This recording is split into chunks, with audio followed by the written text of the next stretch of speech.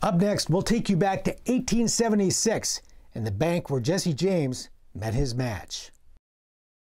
History happened here in the small town of Northfield, Minnesota. The only place in the world that can tout that they stopped the James Younger gang.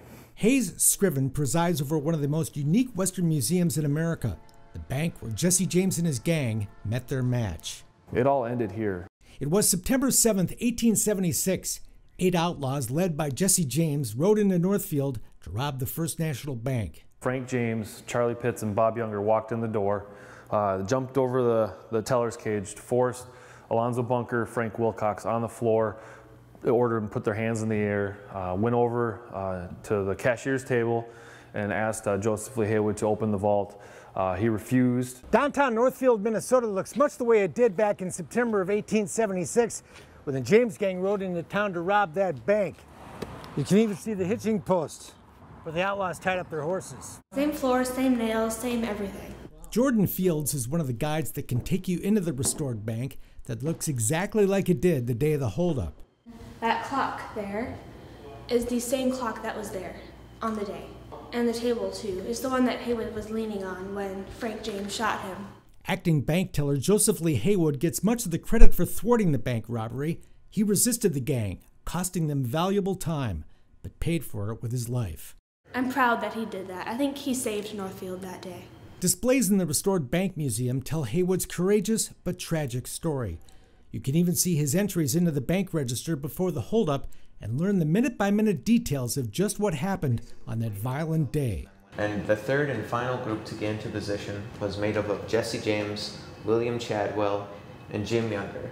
Outlaw Clell Miller blocked the door to the bank, but he was spotted by J.S. Allen, who owned the hardware store next door, and sounded the alarm.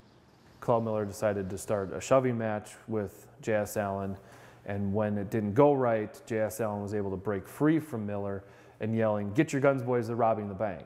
Henry Wheeler did just that. Today you can see the rifle he used to shoot and kill Miller and the pistol he carried for the rest of his life in case Miller's family came seeking revenge. You can also see some of the guns the outlaws carried that day, the saddle one of them rode, and walk into the bank vault that held $15,000 that, thanks to Haywood's bravery, the gang never got their hands on. They got away with just $26, but paid for it dearly. By the end of the robbery and the ensuing manhunt, 3 outlaws were dead and all the others wounded. The Younger brothers went to prison, and while Frank and Jesse James got away, the James Younger gang was history, and Jesse would be shot dead less than 6 years later.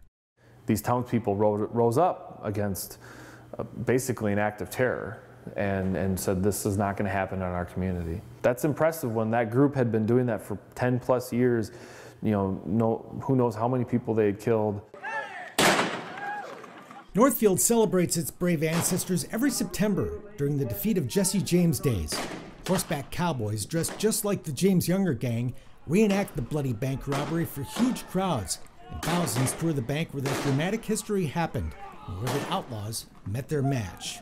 You know, Jesse and Frank and Cole and all them, they get the glory all the time, but it's never the townspeople that get the story, and here they do. You've read about it when you were in school and learned, and then you stand here where it all happened. It just makes life real, I guess. The Bank Museum is open 7 days a week, and the defeat of Jesse James Days happens the first weekend after Labor Day every September.